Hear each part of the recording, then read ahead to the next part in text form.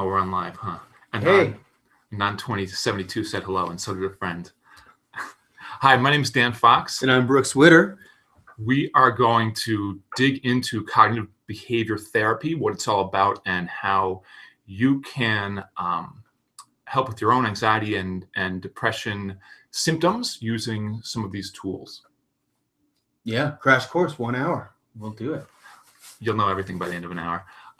So the picture here is just a quick flash on the relationship between thoughts, behavior, and feelings. And cognitive behavior therapy has really looked at this and started to map out some of the ways that our brain kind of relates to these different things and how they play a part in each other's experience. Yeah, because we can see that they're all interdependent and interwoven in that our behavior will influence our thoughts, our feelings, and our feelings will influence our behavior and our thoughts, and all vice versa. So we're going to learn a little bit about the relationship between those things, and really more importantly, some techniques coming from this very research-based approach in human behavior change on how we can actually change our thoughts, feelings, and behaviors in ways to actually just get more of what we want in life. Sound good? That sounds great. And just looking at the CBT definition, one of the things that is significant about this approach is that we're really looking at how our cognitions, how our thoughts, how our cognitive framework or structuring of how we sort of view the world, view ourselves, our beliefs, how that kind of creates our thoughts, our emotions, our feelings, and how we can, rather than just be sort of unconsciously ruled by that structure, how we can actually be more intentional about it and take some more conscious control over how we want to behave, think, and experience our world. And just to point out, we're going to get a little bit deeper into this, into the presentation, but CBT at this point in the game is somewhat of a generic term that's an umbrella term for a whole family of therapeutic modalities and some different theories that all basically are coming out of a behavior and cognitive science tradition that are looking at the interplay between our thoughts, feelings, and behavior. So CBT is somewhat generic, and there's a lot of different things like DBT, MBSR, and we'll get more into these later. But I just wanted to name that. So if I wake up in the morning and I'm a little stressed and I take 3 breaths and say, okay, it's going to be a great day, does that count as a CBT technique? That would be a technique found in many CBTs. Okay. Because I feel like a lot of the things that we do to sort of psych ourselves up or look on the bright side or, focus on the positive or, things that we might tell our kids are things that could be seen as, something as part of the cognitive behavioral toolkit, and that the interventions aren't sort of exclusive to cognitive behavior therapy. They're things that we often do anyway, but cognitive behavioral therapy, I think, gives us a map to really understanding what it's doing and when these tools are the most useful.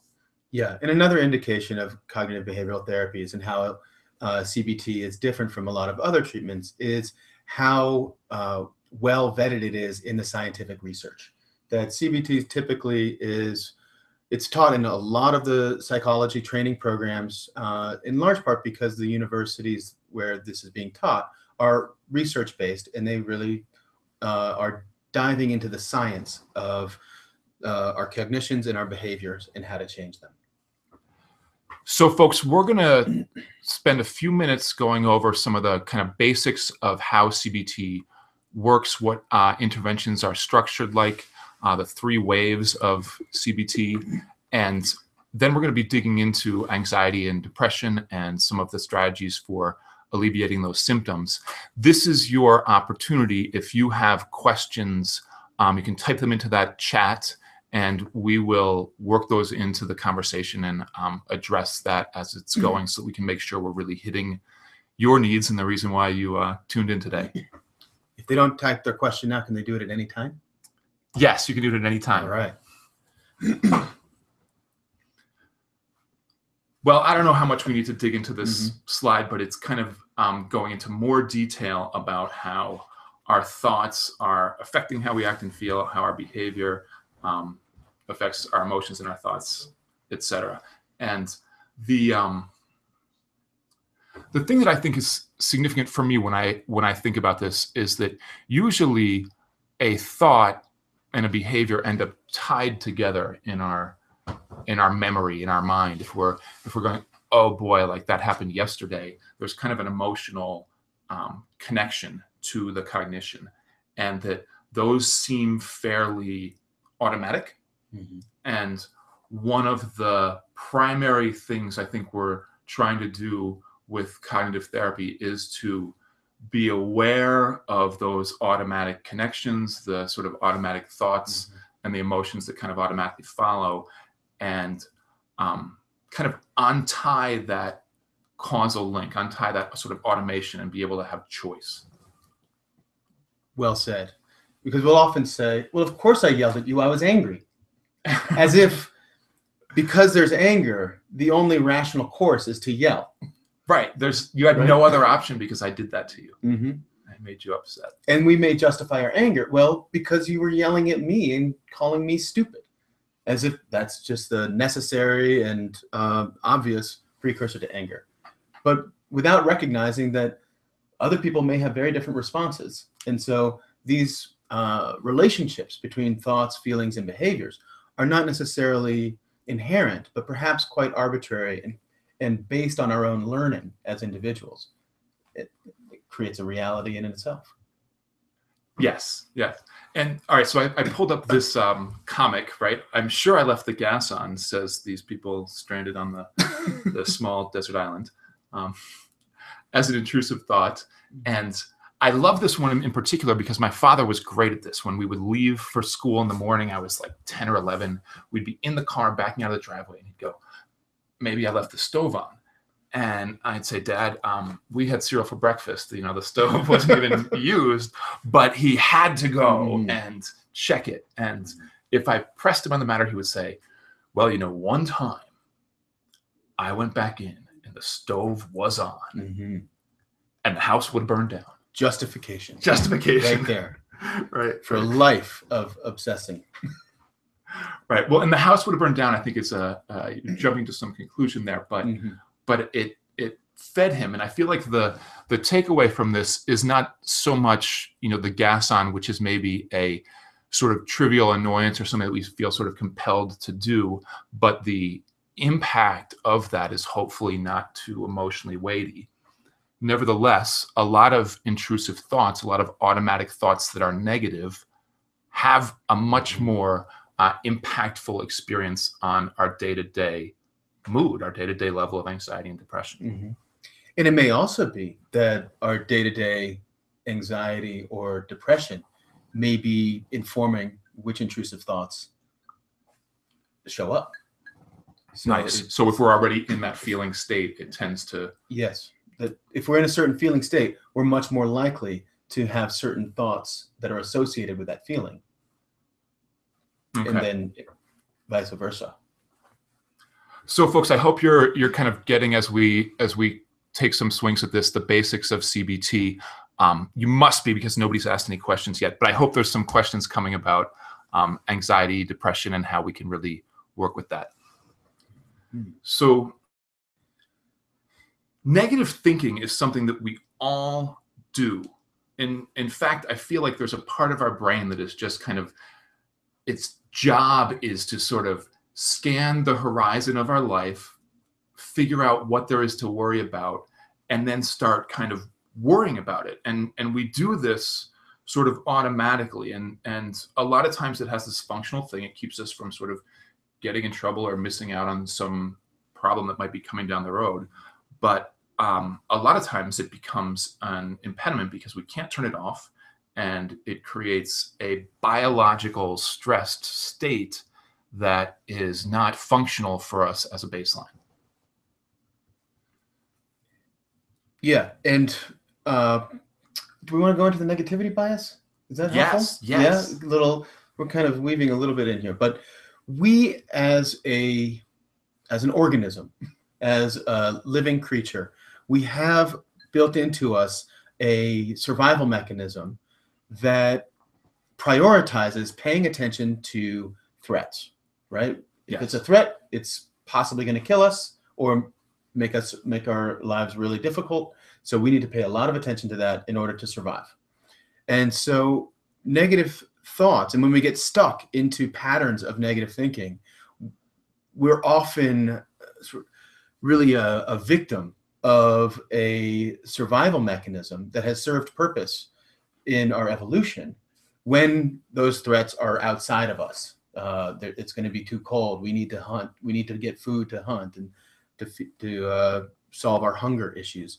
But now with a lot of the survival needs taken care of, that same mechanism of paying attention to threats is still active, but now it's turning into the cognitions and the threats to the sort of abstract qualities of our maybe social survival, those threats being to status, social cohesion, connection, prestige, and whatnot. So it's good to know that built into our nervous system is this thing that prioritizes negative thoughts. Right. So it's not pathological per se. It's not bad when we have that. Yes. It's part of our DNA, so to speak. So here's one of the things I really like about cognitive behavior therapy is that we really drill down into what our thoughts are, and there's a framework for understanding some of the ways that we distort reality. This is from David Byrne's great book, Feeling Good. And there are more cognitive distortions than these, but this is 10 of them. And it's really helpful to be able to look at our thoughts from the perspective of a being who has a thought, so that we don't have to feel like we are our thoughts, but we are a person who's experiencing this mind that kind of generates thinking constantly. And sometimes that thinking is really stable and steady and strong and kind of on point in terms of being sort of connected with reality and not magical thinking. And other times when we're anxious and distressed and depressed, the cognitive distortions like the ones that are listed here come up more, and we've got to figure out how to deal with them. So one of the things I really like about this approach for anxiety and depression, and this, by the way, we won't get too much into the research, but CBT strategies have been shown to be as effective as medication, and the only therapy that is as effective as medication for anxiety and depression. And part of why I think that it is so helpful is because we all can use these strategies day to day in the moment to work with our thoughts and be able to feel a sense of confidence and have strategies that actually work to help us influence our thoughts, behaviors, and feelings rather than just being kind of overwhelmed by them. And it starts here, being able to have a kind of meta framework for looking at our thinking, and in particular, our distressed thoughts. So an assignment might be, if you're in therapy, to write down during the week some of the things that are causing, great anxiety or feelings of depression. It might be on a scale of 1 to 10. And you write down those thoughts and then later come back to those, looking and seeing, all right, does this fit any of these distorted thinking categories, and what might be a more functional and honest, authentic, sort of in touch with the truth of reality. Not that we're just trying to make a sort of arbitrarily positive worldview that's not connected with the world, but that we also don't want to be in this arbitrarily negative, cognitively distorted worldview. We're trying to not let that negative bias that we tend to have really rule our thoughts, feelings, and emotions. Yeah, so I want to invite you now, because we did say we would do some techniques, right? And we just talked about some techniques. Let's do it. Let's do it. So why don't you, if you have a piece of paper and a pen, just write down some of the troubling thoughts that you've been aware of today. You may have some of these thoughts today. It's Wednesday, November 9th, Do you want me to put them into the chat, or is that? No, you don't need to put them into the chat. I just want you to write three or four thoughts that you've struggled with today. Okay. And now see if you can just, with each of those thoughts, just identify if they fall into one of the categories of the 10 that are on this slide. Oh my gosh, I'm such a great fortune teller. I'm looking at 5B already. Like I'm so good at just being like, oh, this is gonna be a mess. Like this. Yeah, yeah. I like to call that guy like my weatherman. Your weatherman. Because he's predicting the future, but he's often wrong. Yeah. Yeah. Just illuminating the CBT approach of dividing your mind into different personalities. Well, that's another technique. We could get into that later. It's advanced. It's advanced. Yeah. I get into catastrophizing, but it's not on there. Maybe overgeneral. Yeah, maybe overgeneralization could be a version of catastrophizing. Well, and this isn't an exhaustive list. I would urge people to go to check out that Feeling Good book if they're really into this as a practice. I think that's where the real strength of this comes in. It's not just sort of an intellectual truth that we touch on once, but it's more of a way to day work with our thoughts so that we're not just kind of subject to being overwhelmed by the ups and downs. One thing I often tell my clients is, and tell myself actually, is your mind is not a great friend. It can be quite fickle. And particularly when we're struggling with anxiety and depression, our mind can be quite a bully and can say and give us all sorts of stories and opinions and judgments about ourselves and the world that are incredibly mean, unhelpful, rude, and it's really not being a good friend. And so one of the ways that I see the practice of CBT being is developing a relationship with your mind such that you're able to cultivate a discriminating awareness about when your mind is offering you things that are helpful and when your mind is offering things that are unhelpful. And many of these things on the cognitive distortion table are unhelpful. Some of them might be helpful in certain contexts, but that's one of the things that we would be developing as a skill in CBT, is our ability to take that perspective, discriminate our thinking patterns, and notice if it's helpful or unhelpful. And if it's unhelpful, then we do some other work about developing some flexibility to step outside of that thought stream and step into another one that may be more helpful. Nice. So that's a perfect lead into talking about the different kinds of interventions that are done in general. Certainly, this is at the level of imagery, and imagery is a great resource for us being able to think through and rehearse stressful situations or things where we might feel like we are emotionally volatile, and we try to imagine ourselves in a better place. And a lot of this is really trying to map out sort of where do our thought patterns and our emotional patterns go to, and where are these stressful experiences. And here, of course, is Humpty Dumpty with this trauma that he keeps sort of having to worry about because it's happened and it's now all consuming him. Mm-hmm. And if you're interested in more of this, the psychology of performance, there's a lot of research in psychology of performance about mental rehearsals and visualizations and how effective it can be in actually getting different outcomes in our life.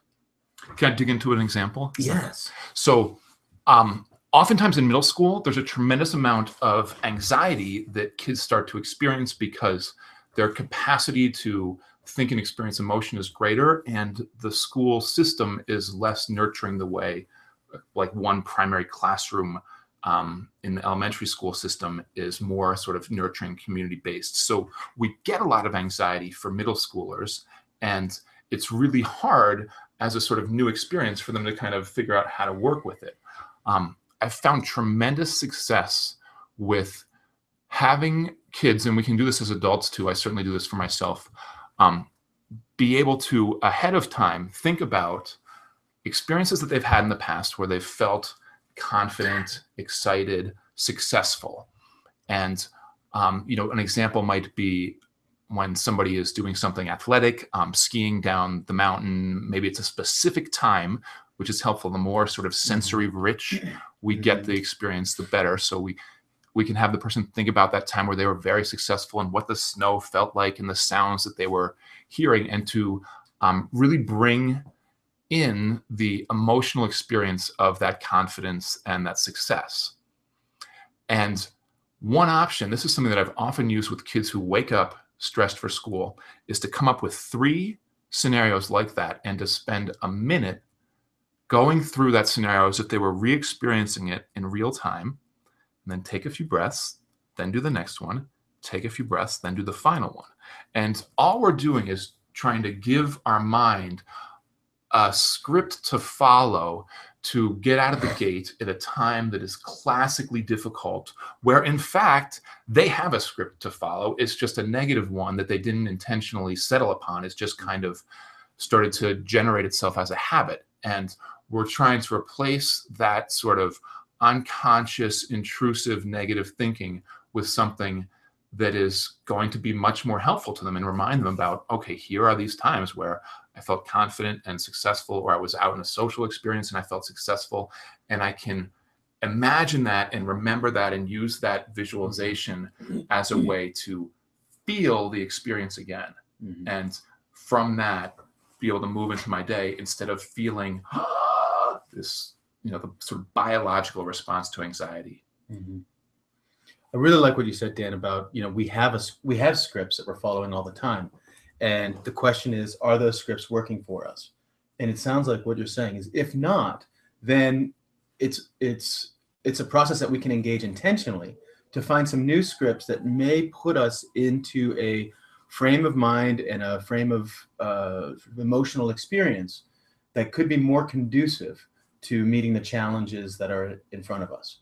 I think that's great. And I think it's such a good thing to watch our sort of unconscious scripts and see if they're healthy or not, because I find that as adults, most of us are good at, when we're stressed, when we're getting anxious, we tend to self-correct in the wrong direction. We don't do self-care nurturing things as much as we try to push ourselves harder and harder to a breaking point. Cool.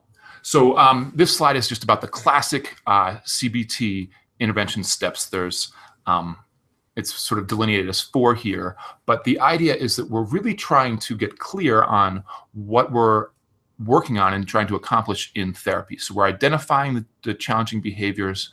We're trying to figure out, is the behavior something that is happening in excess or in a deficit? And then looking for a baseline, evaluating, the frequency and intensity.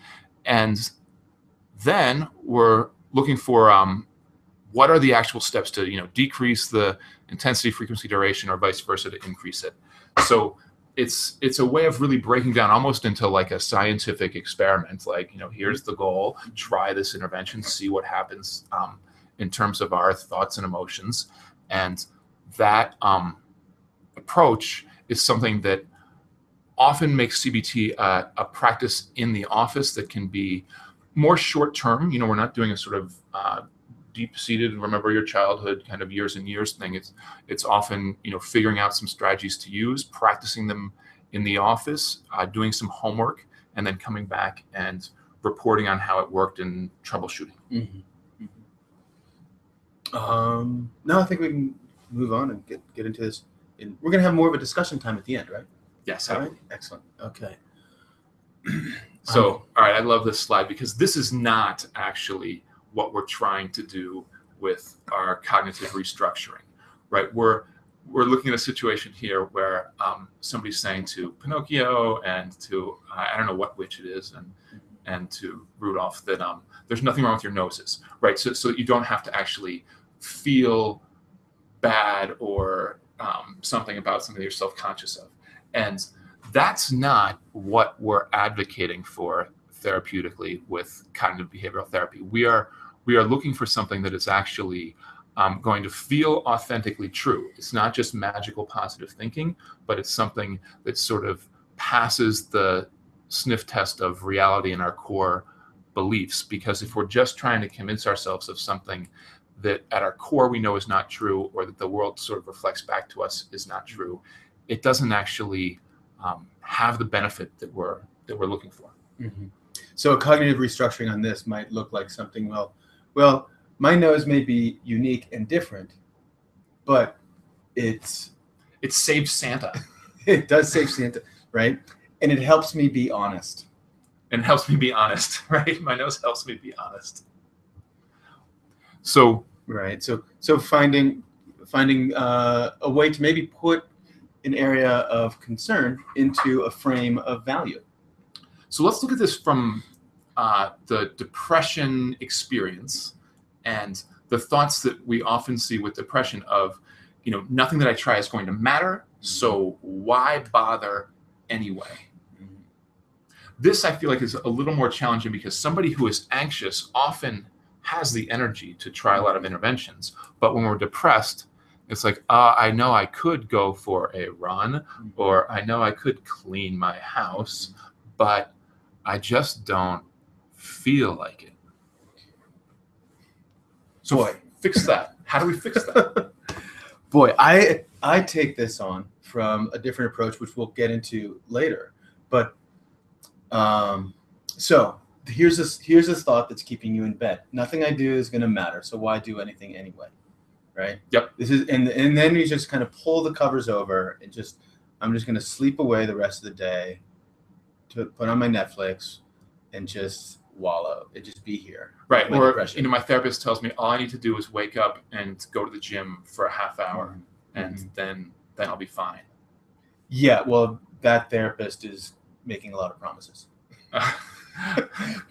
Which we'll get into later. But what we're looking to do is actually, okay, so let's say going to the gym is actually a value to the client, that they want to be healthy, they want to be vital.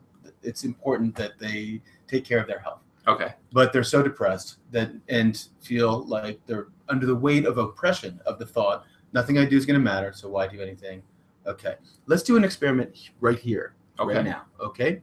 Because CBT says there's a relationship between our thoughts and our behavior, right? And our feelings. Yes. So we feel low energy, depressed. We have thoughts that keep us low energy. Nothing I do is going to matter, so why do anything? Just stay down. And so then we act. That's a rationale, right? Yes. Okay, it makes sense. So what if we were to just, rather than change the thought, let's change the relationship that we have to the thought, right? We talked earlier about part of this is actually developing a relationship with our mind, that we can see what's helpful, what's not helpful, and then learn to unhook, right? Yes. So is the thought, nothing I do is going to matter anyway, so why do anything? If we're wanting to have more health and vitality in life, is that thought helpful in meeting that end? No. Right? It keeps us down. It keeps us away from the activities that historically provide health and vitality, give us opportunity to connect with other people, all that stuff. Right. Okay, so unhelpful. So traditional CBT might say, well, we need to replace the thought. I'm going to take a different tack and say we need to change the relationship to that thought. Okay. Okay. So it's not about never thinking about these automatic things. Yeah, I'm going to say that the thought isn't the enemy here. It's the relationship to the thought that buys that thought and believes it and then follows it as a justification and rationale for not doing anything.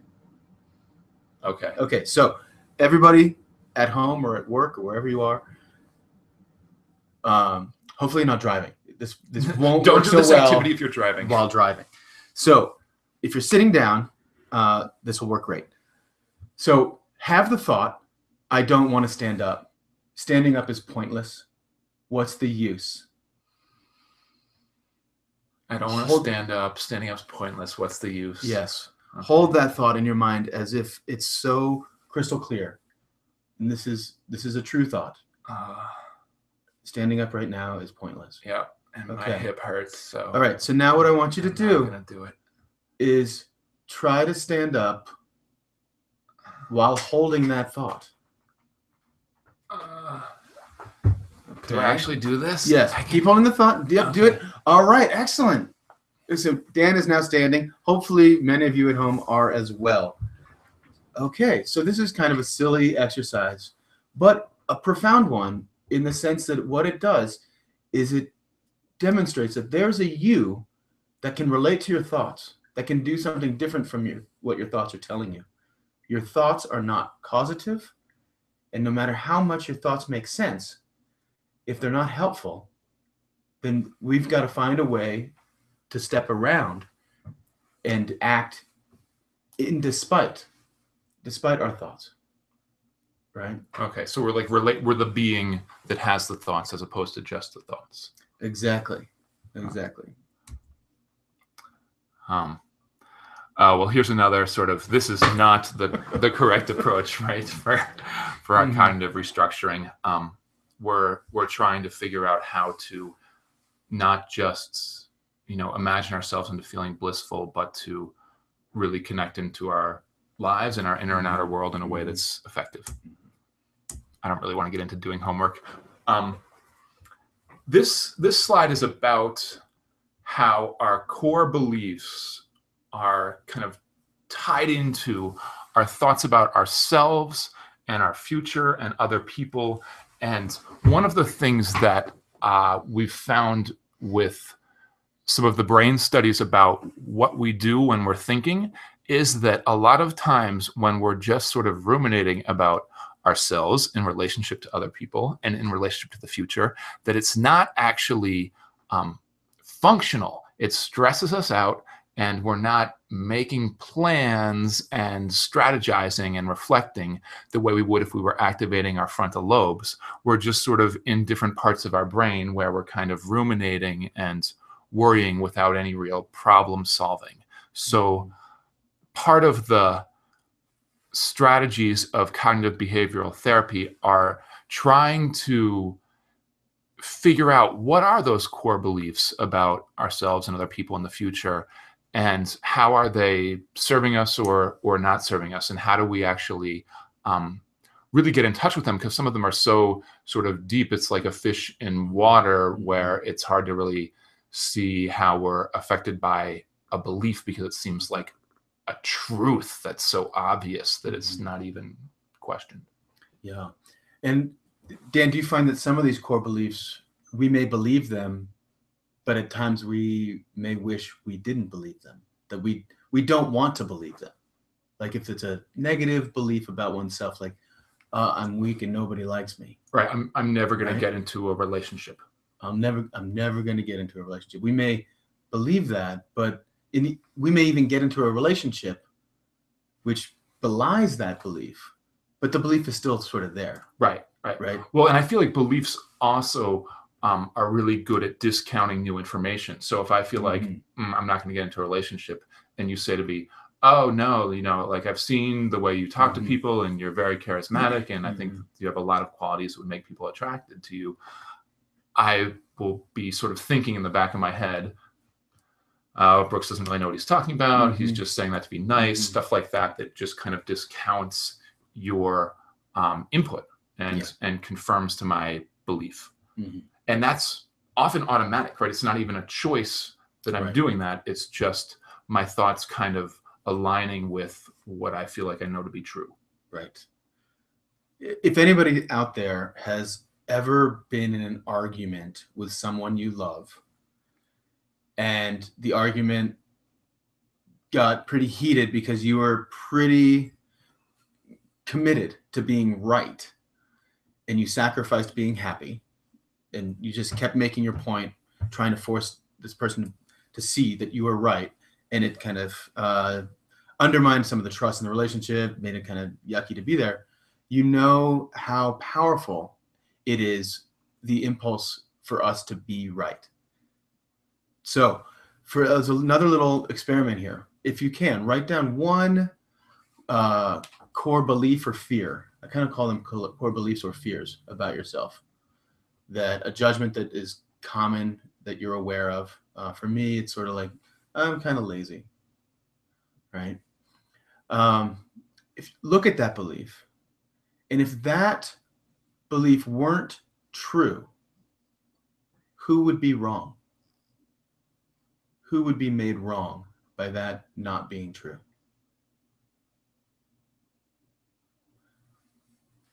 You. Right. So that's the case. I would be made wrong if that weren't true. And yet I often am very much invested in being right at the expense of my own happiness, because we actually don't want to be wrong. It's pretty threatening to be wrong also. So then we can start to see where, these core beliefs can really paint us into a corner when they're not serving us, but abandoning them means that we have to admit that we're wrong and we're quite fallible. There was this book I read in my 20s called You Can Heal Your Life by Louise Hay, I think. Yeah, and classic. Or Louise Hay? I think it's Hay. Hay. And at the end of every chapter, she had this like sort of like a verse or a saying that you could tell yourself to kind of be sort of focused on the positive, and it was kind of a healthy way to start your day. The idea was to sort of, come back to this as almost like a prayer for your day. Like an affirmation mantra. Yes, an affirmation mantra. And it was, I think one of the reasons why that book was so successful was that people used that and it worked. Like, it's actually helpful to find some sort of affirmation phrases that are personally meaningful to you, and to allow yourself to think about it and focus on that in a regular way during the day, during your weeks.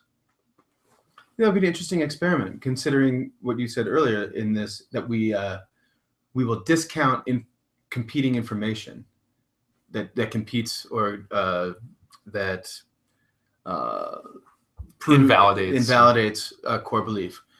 We also have a confirmation bias where we seek out information that does validate it, right? And so if you're trying on a different affirmation, it would be interesting to see if you were also looking for experiences, moments in your day, interactions that you have that would affirm the affirmation and validate that information, in which case you're then getting a much more rounded out picture of the complexity and the multivalenced nature of self.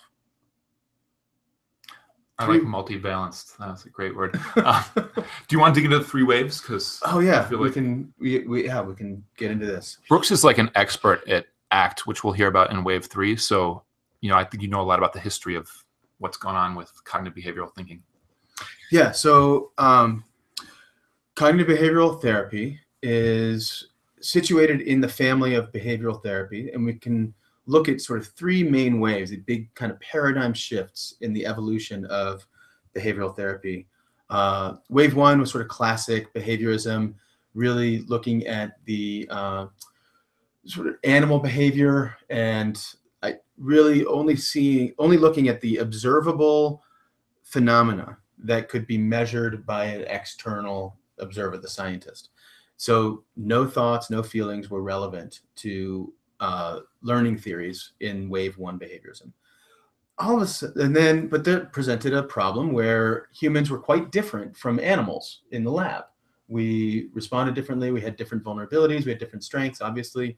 And there was this sort of question of how do we incorporate what we know is influencing human behavior, which is our thoughts and feelings, the inner life. How do we incorporate that into a science of understanding phenomena that we can observe empirically? So anyway, Aaron Beck brought in a whole stream of cognitive science into the behavioral therapy literature and under the purview of behavioral therapy, and created cognitive behavioral therapies. His view is pretty dominant for about 30 years, 40 years. It's still very, very prevalent. And but what is happening now in the field of CBTs is a 3rd wave. And that you can see there's ACT, DBT, mindfulness-based cognitive therapy, where the 3rd wave is saying, hey, maybe it's not so much that the thoughts that we have are causing our behaviors and where second wave CBT says, well, let's just change out the bad thoughts. We'll dispute it. We'll get rid of it, and we'll put the good thoughts in. Third wave says, well, we can't really get rid of thoughts, but what we can do is change our relationship to the thinking so that we can establish an allegiance with an aspect of ourselves that is able to step outside of the stream of thought and feeling and take perspective on that. This is like what we did with these, I can't stand up, but you actually do stand up. Yep. So there's a part of you that can observe the thought and act irrespective of what the thought is telling you to do. You don't need to change the thought in order to change the behavior. You just need to change your relationship to the thinking, to the feeling, and then behave differently. So we should apply that to the question from one of our viewers, Jan Hittleman, who is experiencing post-election depression and anxiety. And now his relationship to his thoughts is that his thoughts are actually logical. So it's like how to get a more functional thought if he feels like his thoughts are already right. This becomes problematic because in second wave CBT, it's all about, is this logical or is this illogical? Well, in second wave CBT, I would say, Jan, just think of a time that you were like boogie boarding in the ocean and just visualize that constantly and find your bliss place. And anytime you have anxiety or depression and you notice it, go to a trigger that's going to bring you to a better state of mind. Right. Which is seeing the depression and anxiety as an enemy that we need to subdue and get away from. So in a third wave, let's look at this from a third wave perspective. And I'll just look at it from an ACT perspective. Okay. So from an ACT perspective, Jan, I would ask you, well, what is this? What are these thoughts? What is the challenge here telling you about what's important? And it may be that some of your anxiety and depression about the election, or that you have values that you feel are threatened, and there's a fear of a society that will treat people differently from how you would want them to be treated. And so from this perspective, we can look at what's actually important here in terms of your living your best life, living a life that's in alignment with your core values. And let's find those thoughts and let's find those strategies that are going to be helpful in developing a more value-rich repertoire of behavior. Because in our post-election depression and anxiety, one response to that is like, the world is going to pot, and there's nothing I can do about it, and I'm just going to watch Netflix for the next 4 years and wake me up when the next national election happens. That would be one response that we could have to fearing that when we look outside in the world, it's going to give us a reflection that we don't want to see. It's going to give us all sorts of pain and fear and distress. And yet that wouldn't be a response that would be conducive to actually connecting with a sense of vitality and purpose and a sense of agency that you actually can respond in a functional way to the challenges of the world. And if you can actually respond functionally to challenges, you are going to be in a much better place. And we know this, there's a lot of behavioral learning about this, that if you have a sense of control and agency, then your experience of distress goes down significantly. So even though your thoughts may be logical, the question is now, what do we do? Where does it fit in to tell Janny's got to go on a bike ride for like 20 miles? Oh, I think Jan should definitely go on bike rides. Every morning, and then he'll be cured.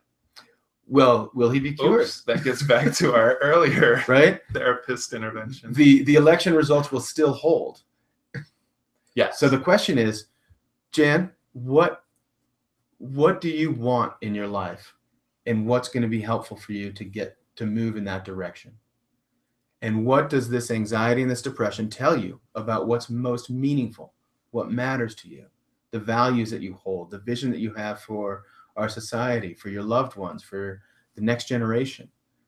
And is there a way that we can develop strategies that take those values newly clarified and do some goal setting and some activity building so that you can actually derive more of that value in your life? The polygraph. Speaking of anxiety, gears right? Right. All right. So one of the really cool things about the third wave of cognitive behavioral therapy is that we're not looking at our experience, whether those are thoughts or feelings, as an enemy that we need to subdue and get rid of. Rather, it's, like we were talking about earlier, it's like this process that we need to make friends with. We need to become familiar with, and we need to learn how to open to. So we're going to do a thought experiment here, giving you a sense of sort of, why would we take this different approach? It seemed like CBT is working as good as medications. Why change it? So here's a little thought experiment. So imagine that you're hooked up to the world's most sensitive polygraph. It's going to measure any change in your baseline level of anxiety. And I'm going to know, and imagine you're sitting in this room with me, and I'm there with you. Hooked up to this polygraph. I'm going to give you one job and one job only to do. And this job is to not get anxious. It's super important that you learn how to control your anxiety here, because we all know what happens if you don't. So in order to motivate you to learn this one simple thing, if you do get anxious, I'm going to shoot you with a pistol. That's great motivation. Thanks. Right? It's an awful setup. I'll just go there, right? It's a horrible setup. And yet this is a setup that actually happens from a lot of the ways that we typically and very reasonably approach problematic feelings like depression and anxiety. The setup is, okay, anxiety is a problem. Yes. I shouldn't have it. I should be able to control it. If it shows up and I can't control it, that's a really big problem, and even worse things are going to happen. Yes. Right? So if I do get anxious, I'm going to get shot. I'm going to lose my job. I'm going to fail at this presentation, and it'll just be proof that I'm just a despicable schmuck. Right. It's going to just get worse. So in this situation, in this scenario, what we have control of is really, we don't have control of our anxiety. And the problem is, the more we're trying to control it, the higher the stakes are in our need to control it, the less likely we are to actually get it under control. For sure. In the moment, I'm totally with you, but couldn't we do some sort of Beckian approach and go, think happy thoughts and run around a lot before your stressful activity so that you reduce anxiety? Like, can't we learn about techniques that reduce our anxiety and then use them rather than just going, well, it's inevitable. Sure. There's no control. We gotta. So we can definitely learn how to do things that are going to be helpful in managing our anxiety. But at the basic level, we have to be willing to tolerate anxiety and recognize it as a natural process of living a meaningful life, in order for it to not become so problematic that it cripples our ability to actually move towards anything meaningful, because anxiety will show up.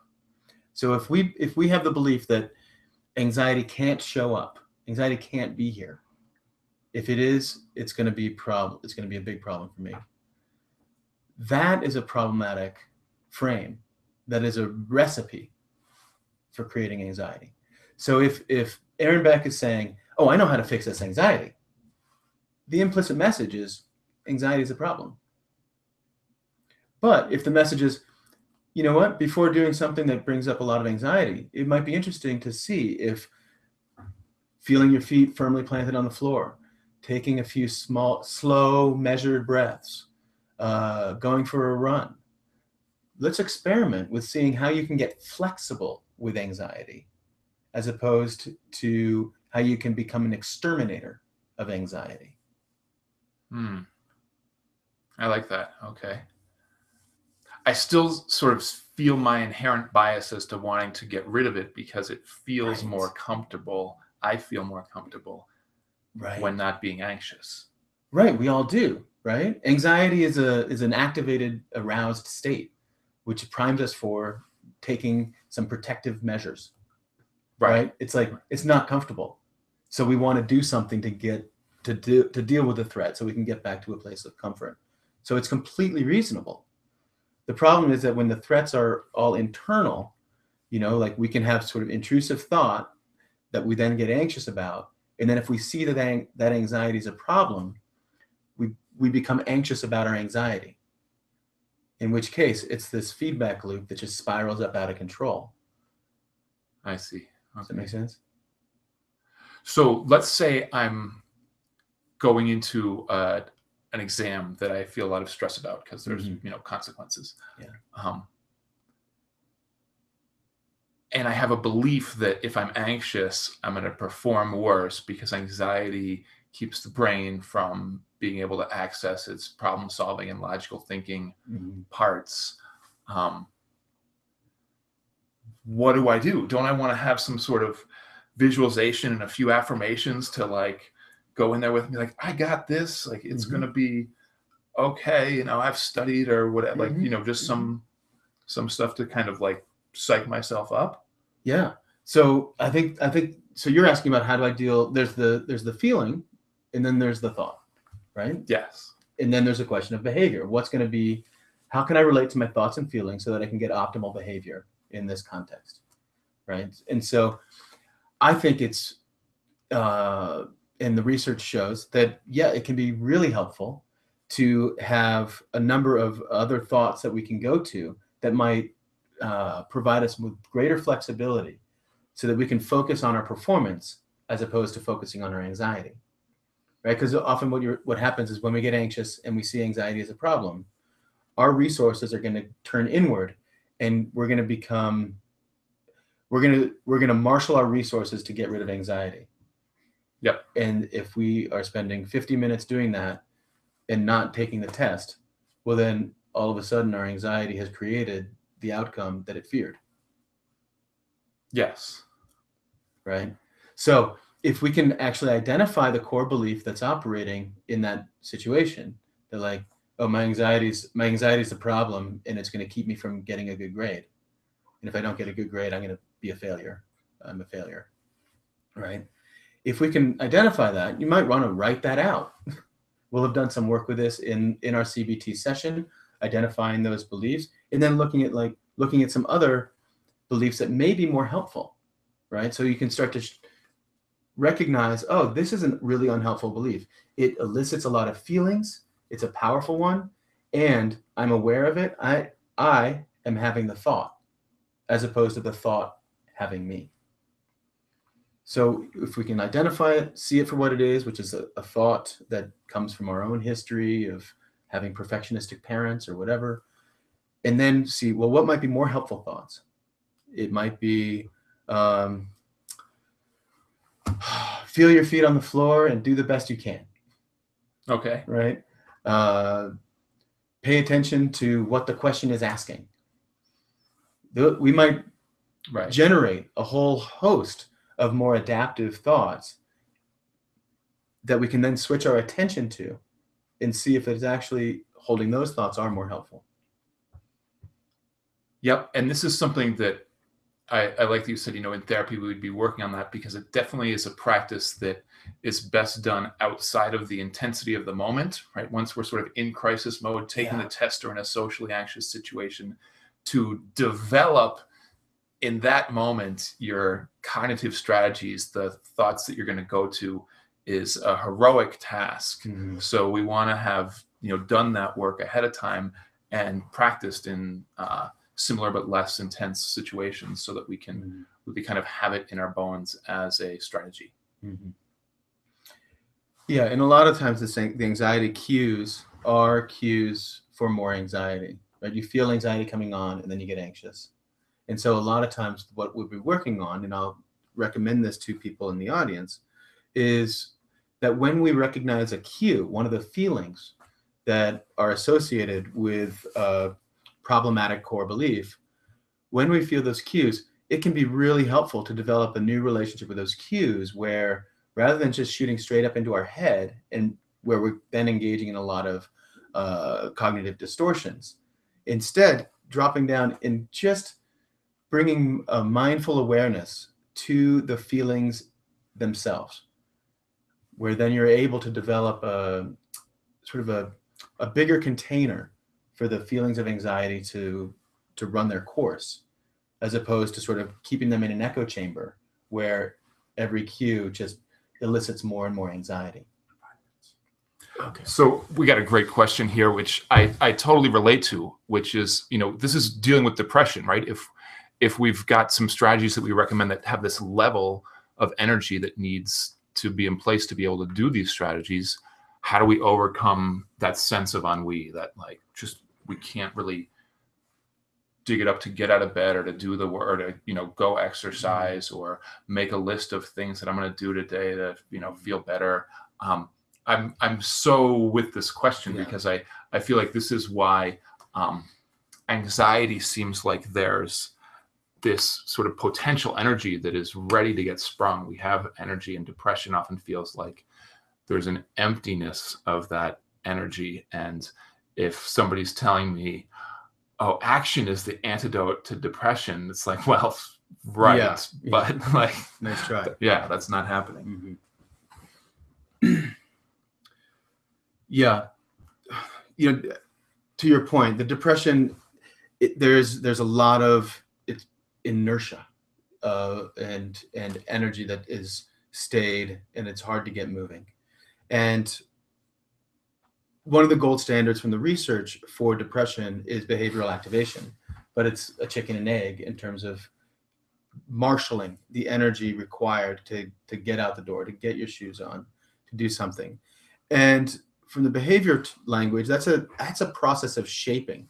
And one of the things that, by shaping, I mean sort of starting with small steps and moving towards the target, which might be to go to the gym for half an hour a day. But it might start with put on your running shoes, and that's it.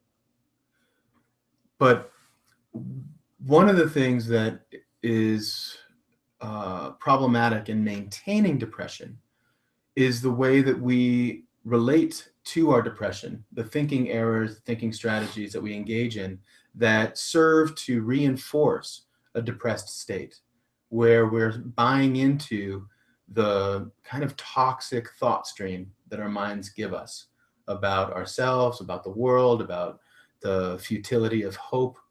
As we're buying into all of that, we tend to notice that our energy becomes more depressed. And one of the things about depression is it's always like this. It's always just this numb fog blah, which is an eternalization. And so one thing that's really helpful is to really step out of that thought and question it with your experience and look for slight variations in the texture of experience and get curious about, oh, after I shower, I have a little bit more energy.